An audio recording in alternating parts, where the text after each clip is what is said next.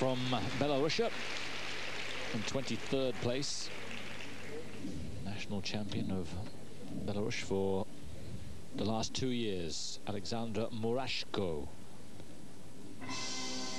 Qualified 8th in his group.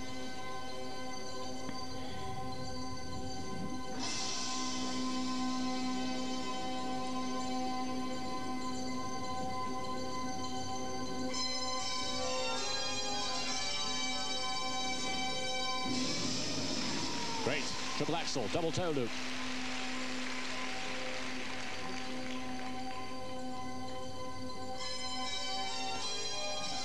A great flying spin, butterfly into back sit position.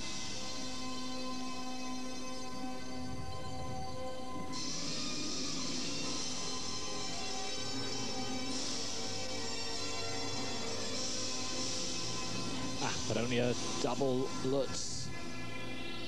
They've been going so well.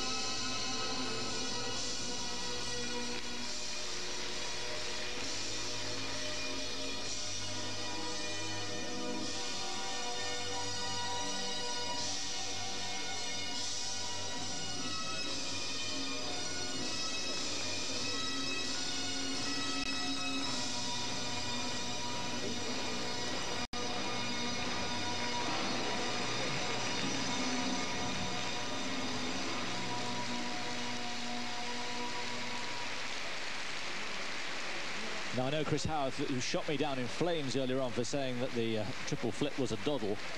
But there seems to be a theme here, Chris, that 3 or 4 skaters we've seen land the triple axel, the most difficult jump that you can possibly do, and then later on, either the concentration goes or something. You tell me. Tell me it's not as difficult.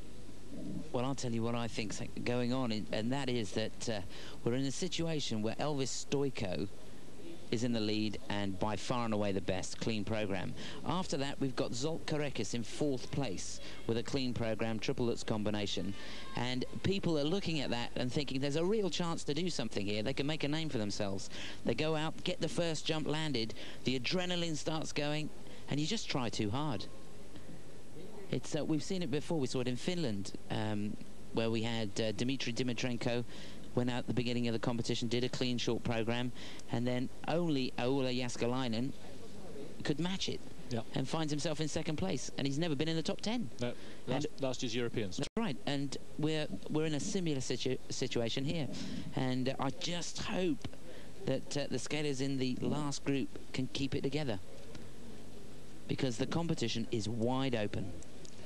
Yes, it's not been a stunner so far. There's been plenty of drama, but sometimes for the wrong reason, because guys we really thought would do the business just haven't, apart from Mr. Stoico, who yet again, despite his injury earlier on this year, has been the pick of the bunch by a long, long way. Still Candeloro to come, still Eldridge to come.